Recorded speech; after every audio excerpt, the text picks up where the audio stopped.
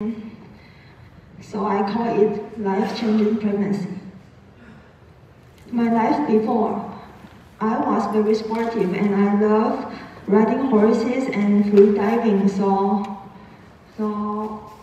you can see this stroke attack really affect my life. This year I had a stroke in April, and I was not in Taiwan mainland, so I was transferred by helicopter to長庚Memorial Hospital. And last year, actually it was my second time being pregnant.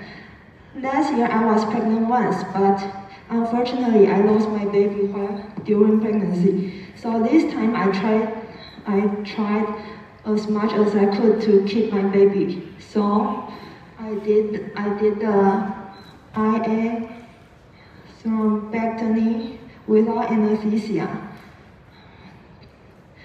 And this is my MRI.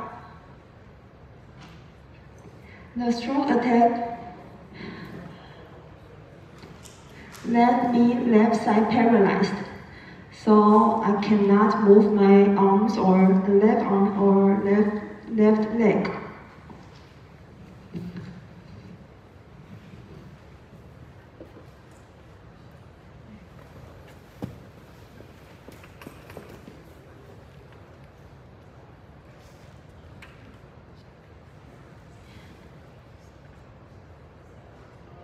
And in May, I started my rehabilitation. I went to rehabilitation room every day, almost every day, and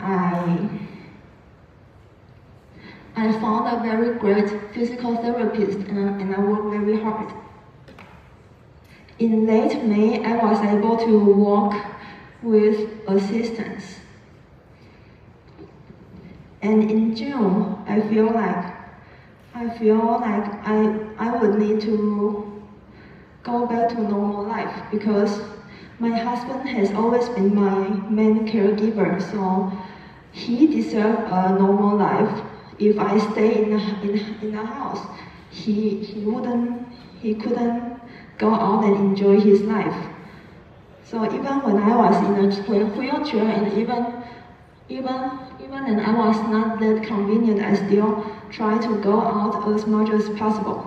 I went to hospitals, I went to a department store, I went to the restaurant, and I went on a trip with my friends, just like a normal person. And also, when I could stand better, I tried to prepare dinner for my family. But in June, something bad happened again.